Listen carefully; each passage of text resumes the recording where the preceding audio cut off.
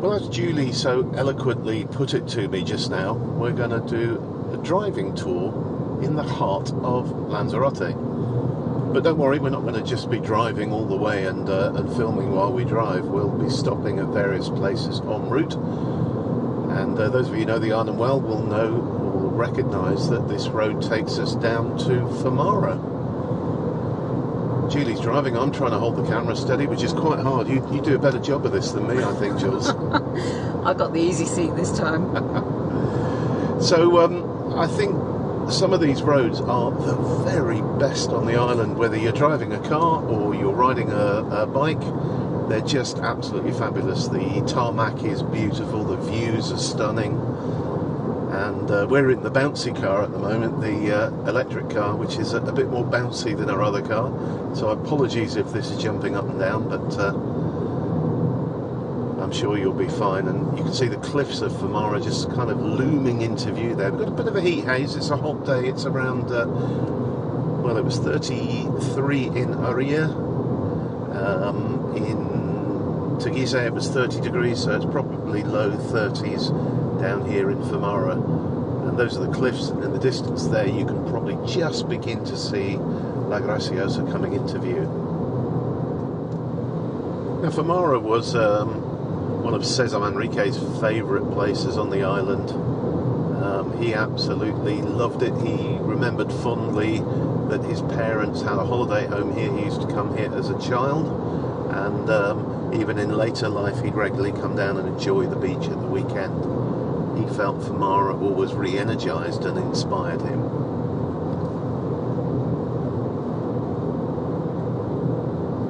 This road continues all the way down into the village, and we'll stay with it and talk you through it. It's grown considerably in the years we've been here. The bungalows were there, which are over to our right at the moment, but the main town itself, over on the left, has expanded quite a bit, with low-rise apartment buildings put up and a few more houses.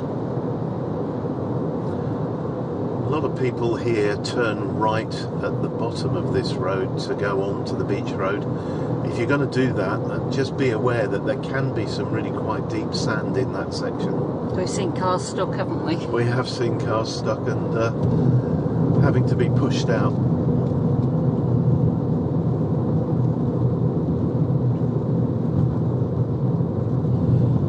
Not that windy today, but I love it when the sand drifts across the road here between the dunes. Yeah, it is beautiful, isn't it? That windmill there, the locals of Famara are pushing Tiagua and Tao to restore that, because it's kind of emblematic. It's the entrance to Famara. But as you can see, all of this sand, which is blown over from the Sahara, is very, very deep. This is a fairly rough section of tarmac, but it's only probably a kilometre, less than a kilometre long, and the rest of the roads we're going to use are beautifully smooth. Of course, have the beach on the right now.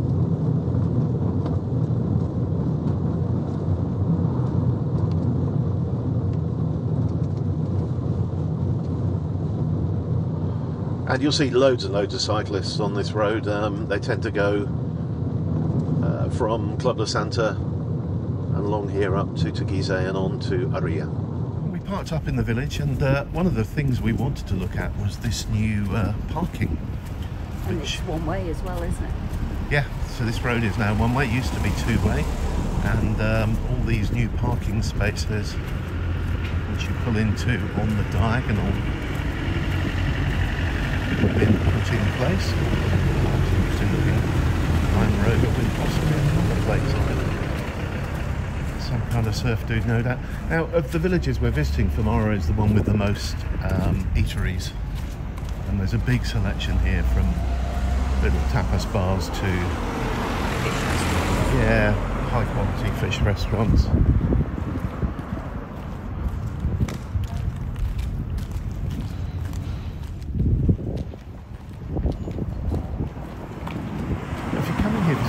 Remember to check out the side streets, which I just showed you, as well as these tapas bars on the front, but also the streets at the back there, because there are more restaurants behind, and everyone tends to sort of park here and go into these 3 or 4 tapas bars right on the front, which are really nice, but you might find better value and more variety if you go into the side streets a little bit.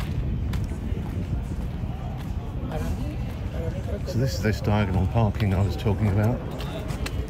Well, one benefit is that you can walk across the road only looking in one direction, Jules.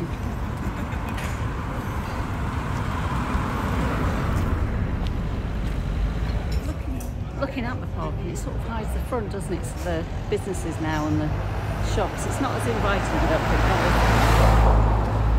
think. But then on this side, you've got the laid-back feel, haven't you, that we're used to? Yeah, I guess so. I guess you're right. I see what you mean. They sort of, particularly when there are vans parked, they kind of cover the shops, don't they? Yeah. Just had an impromptu lunch in Las Bajas. I had something I've never seen before, una hamburguesa de pescado. So that's a fish hamburger, which was, I was kind of expecting a piece of fish because it said Melusa, which is local fish, but actually it was kind of like a fish cake, and it was really nice. Yeah. You had some with me, didn't you? I did. It was really nice. It was quite fishy, but it was. I like the texture of it. It was just like eating a fish cake, but without the crumb on the outside. Exactly. It was served on a bun, and there was a bit of salad and some chips, and a drink included in the price. And what did you have, Jules? I had an arepa, corn pocket, and they're gluten-free. Not that matters, but in case anybody's wondering. And it was stuffed with cheese, fried egg, and an organic fried egg. An organic local fried egg. And avocado. And you shared that with me as well, and it was very, very nice. So worth popping in there if you're in Famara and looking for someone for lunch. And I noticed a few people were just coming in for coffee and cake and ice cream and stuff like that. And they went for breakfast as well, so we'll give that a try in the future. Yeah, I was saying I quite fancy a walk along Famara Beach one morning fairly early and then go for breakfast there. Okay, so we're going to jump back in the car and head on up the road towards Stop. As the sign says, that is the end of Caleta de Famara. So we hung a left after the restaurant and we're now on the road towards Sop. And I deliberately say it like that, and we kind of all do here, because it's spelt Soo, S-O-O. You actually pronounce it Sop. So everyone tends to say it very fiercely. And this is another beautiful road, isn't it, Jules? Just oh, it's gorgeous, yeah. Lovely tarmac. Great for cycling, fabulous for driving a fast car or riding a motorcycle along. We're going right through the middle of the desert. Yep, this is the desert, the Jable as it's called, J-A-B-L-E. And this is all sand that blows over from the Sahara Desert. There's lots of interesting wildlife around here. Ubaras. Yep, Ubaras. Is there an English name for them, or is that what they call in English? There's something busted, but I can't remember. Ah, okay. Like it. What else do we got? We've got sweet potatoes grow here as well, don't they? Yeah, and I'm going to say the ancients, that's probably not quite right, but the older people of Lanzarote 50, 60, 70, 100 years ago found ways to grow stuff in this, and I just don't know how they do it. It always amazes me, but quite a lot of this sections of it is planted, isn't it? Yeah. So we'll continue for a bit and we'll pick up with you in Sop. Okay. Poor Julie's got some speed bumps coming up, haven't you? But I think it's the poor watchers rather than poor Julie. I've taken over the driving duties now, and the sun gets quite deep in this section, and it kind of flows all the way halfway across the island. You can see this field on the right is furrowed. It's not grown anything at the moment, but it has been ploughed for it. Yeah. We're coming into Sop now. So in the village here we've got quite a nice restaurant we've been to called Munso, M-U-N-S-O-O. Perhaps it's Munso. Munso, yeah. We enjoyed a sort of brunch style meal there. They're open in the evenings and they kind of have chill out music and it's stuff like a cafe lounge, isn't it? Yeah. And they do some yoga there as well. So that's quite a cool place. There's a fairly big Sociedad on the corner, which I'll point out in a minute. There's a supermarket. There's one of the very vicious speed bumps. And it's just a small rural village, really, isn't it? But you're quite close to the coast. On the other side, you've got these stunning sort of red hills here, and on the other side of there, the sand continues to the coast. But you've also got the really big waves and powerful sort of sea coming in. It feels nice to walk along there. Yeah, I agree. And this, if you go, we're going to take a left in a minute and head up towards Monumento Campesino, because we're doing, as we called it, the heart of Lanzarote. But if you go straight on where we turn left, the road then just continues down into La Santa, which is another cracking place with lots of great restaurants and fishing boats. Yeah, see the fishing boats. We love watching the fishing boats there. And there's a mixture of traditional old houses and more modern ones in this village, as you find in most of the villages. So we're making a left here now, and that building you'll see there is the Sociedad.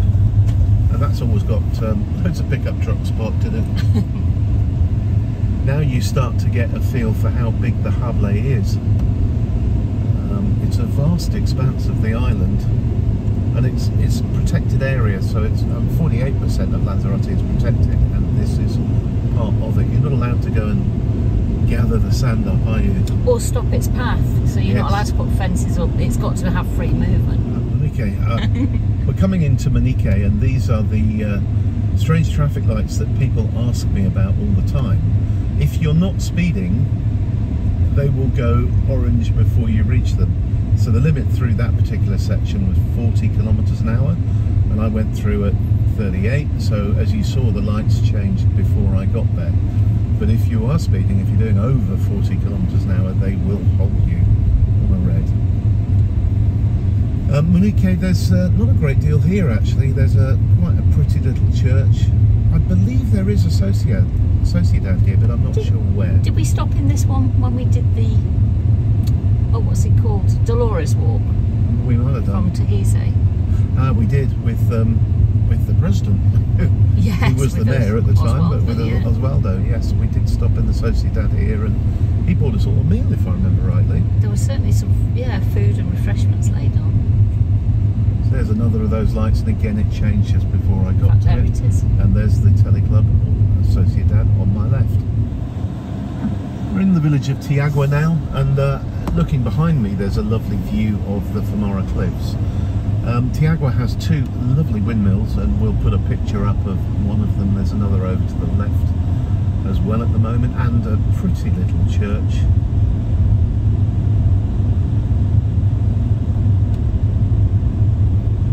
Another Sociedad. Yep, Teleclub. another Socio-Cultural or Sociedad or Teleclub. And they're called teleclubs because there was a time when they were the places that had the only televisions in the village, so everyone would go and watch the big TV programs and the lottery and stuff like that while enjoying a caña or a jarra of cerveza.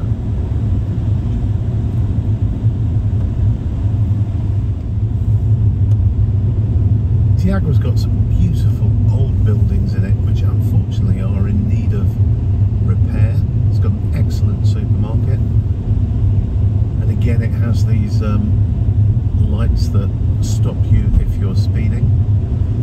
This restaurant coming up on the right is quite popular, isn't it? Morellino. I was going to ask if you could remember the name. I couldn't, but we've had an excellent meal there with Italian, friends. isn't it? So really nice pizzas and fresh food. Yeah, and it's always got loads of cars outside. Casa Morellino.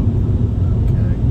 Now that's actually the end of Tiagua, but I don't know if you could pick up La Casona de Tao there, Jules. Is that where you did the wedding the other week? Oh, okay. So as we just go to the right, I don't know whether you'll capture it. Just see the top of it. Yeah, big house on the hill there, which has now been opened as a wedding venue, and I did a wedding there a couple of weeks ago. Absolutely beautiful location. Another little village, Tao. This is Tao, T-A-O. And two of our older oldest friends on the island live here, Ben and Zoe, who some of you may know. They own a cantina in Tiagua.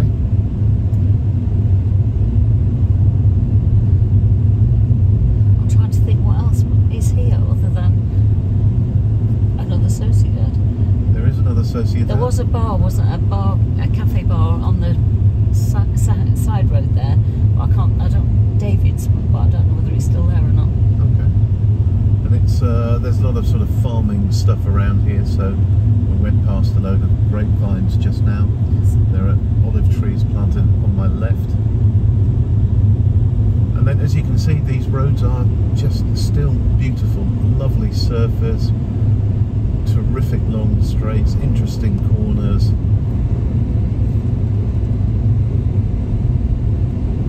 And we're heading for Monumento Campesino now. We've arrived at Monumento Campesino, and as you can see, it's absolutely beautiful.